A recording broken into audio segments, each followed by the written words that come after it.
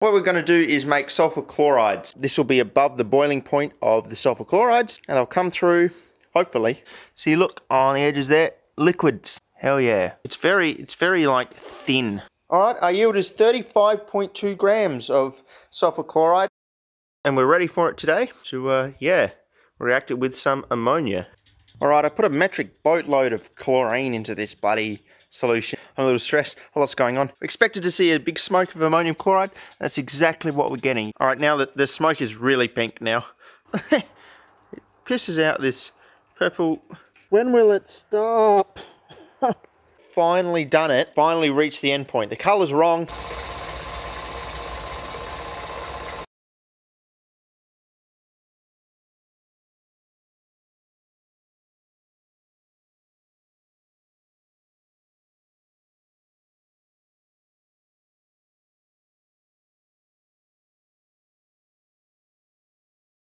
Alright, here we are the next day. We've got our black goop. Well, it's not really goop, it's actually all dried out. All the toluene has been pulled off it. Interestingly, we do actually have some crystals of an orange substance down the bottom here. So this may be our end product actually, but we'll save this liquid. But it's a promising sign. It could also just be sulfur crystals, but they do look a little orange to be sulfur crystals. What next? Well, we have to wash this with a whole lot of water because it's got a whole lot of ammonium chloride in there. Get a speaker here, get it stirring. I'm just washing it for a couple minutes and put it back filtering through. I'll change out this flask for something else, but yeah. Oh, and it's worth having a smell update. It still reeks, but the smell is actually quite different. Before it was like a tire fire. It was quite acrid and quite painful, but now it's more like pungent. It's less like a tire fire and more like if your dog had really runny shit. Your dog's diet consisted of 50% tires and 50% normal food. That would be the smell right now. It's quite thick but still got that weird tirey kind of sulfury smell undertone. So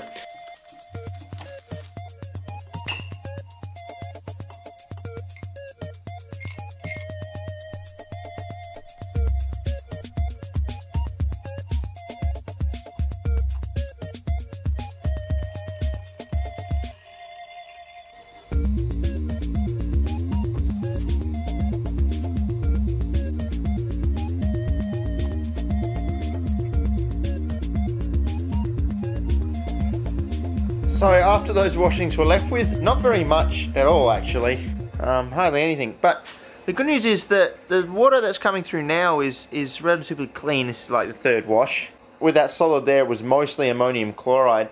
I think we might just go on to the next step with what we have here. If we get nothing out, we're going to have to come back to this. And here is our exceptionally low amount of product at 3 grams. It's insoluble in water, really not much. We expect a lot more than 3 grams, but I'm going to go on to the next step anyway, which is soxylic extraction, which is great because it's not often you get an inorganic soxylic extraction. Soxylate extraction. I still can't say it very well. I'm going to use this little glass vial as a thimble. I'm just going to put this actual whole thing in there. But we're going to be running it with, as per the paper actually, we're going to be running it with dioxane, dry dioxane, which is defrosting because it's taking ages to defrost it.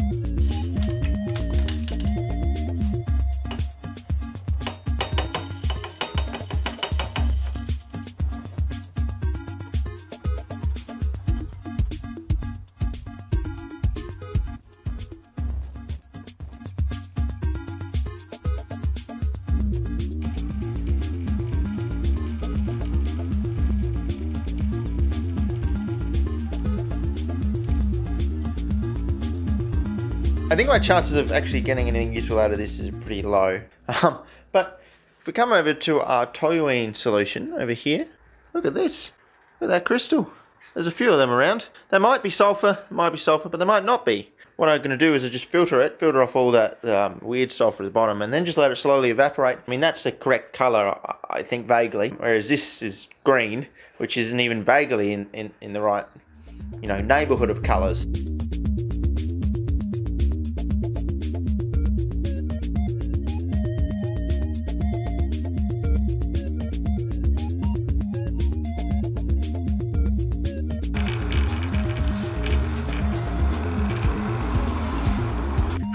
Alright, so I wasn't very optimistic that we're going to get anything orange from our greeny black solid. Like, how are we going to extract anything orange from it? But Have a look at that dioxane. Look at that. That's beautiful.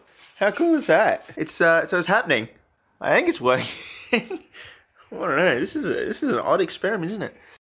So it's a bit stupid, but I've just got some hot water there. Toluene solution is in there in the jar, and I've just got the aquarium pump here. So it's just slowly stripping the solvent off. All right, I cooled this down in the freezer after taking some solution off, and we have some beautiful crystals down the bottom. So I might quit where I'm heading and just get a few of those crystals out. Here they are. There's just some crystals I've crudely collected. I'll let them dry just a little bit more, and then we'll test. It's pretty easy to test if they're sulfur nitride or if they're sulfur. Whoa!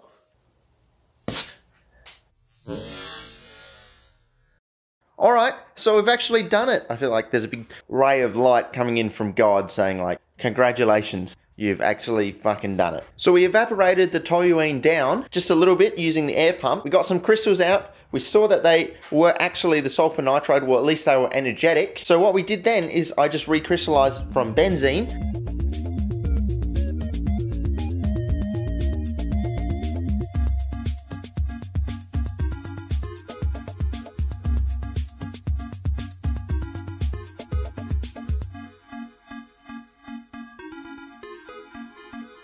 And this is our final, you know, it's not all I haven't recovered all of it, but here is our beautiful recrystallized sulfur nitride. While there's not heaps, there's actually more than enough for me to do an Explosions&Fire video on them, test all the properties, shock sensitivity, you know, flame sensitivity, how it burns, slow motion shots, all that kind of stuff. I've actually already done a lot of those shots, so we did have more product. I just forgot to film this section before getting excited. Evaporating the toluene layer down further just gives us a whole lot of sludge, tar basically. Of course there's tar. I reckon we could probably do a workup and get a little bit more product out. I think there's even some crystals in here, but at this point, you know, there's probably heaps of sulfur in here. It's a bit weird, and it smells awful. The final sulfur nitride doesn't actually really have a big odor to it, but this a mixture of toluene and the weird sulfur chloride almost smell and the sulfur, so we're going to really put that away and not bother with too much with that. This is some more toluene, but it had some water at the bottom. You can still probably see the water layer. There's a tiny bit of water at the bottom, and that looks like it's decomposed the sulfur nitride over time, because at the bottom there's just big bits of sulfur. So my theory is that the sulfur nitride in contact with water over a long period of time will just decompose. So when you got the toluene and the water sitting together, which is what I separated off the water before evaporating it down in that jar there, which is the difference between these two. So yeah, so the sulfur nitride is not really that stable in connection with water. So, however, the final product, once it's dry, is all very stable in air. At least I haven't seen it to decompose, you know, over a week or anything like that. So it seems very stable once it's all dry. But finally, we get to the dioxane. We spent a long time on this part of the procedure because we had to make the dioxane, dry the dioxane really well. Then we had the whole soxylic extraction. But really, I don't think we've got anything out of this. There's a little bit of powder at the bottom, which I've just, you know, stirred up, so we're not going to see that, but it all just looks like sulfur. It's very yellow, so, you know, yellow can bad. The product is so orange that you think, you know, anywhere there's orange, there's the product. So this really doesn't have any product in it. It's just really just sulfur, which I think it makes sense because all sulfur nitride actually dissolved in the toluene solvent. So when we had all that residue, it was really just mostly sulfur left over. So it was fun doing the extraction, and I'm not really that mad that we got nothing out of it because we actually ended up with the final product. If we hadn't, I would be flying into an inconsolable rage given how much work we put into doing this. But we got our final product. This was a waste of time, but hey, it doesn't matter. We got our final product. We can enjoy that bit.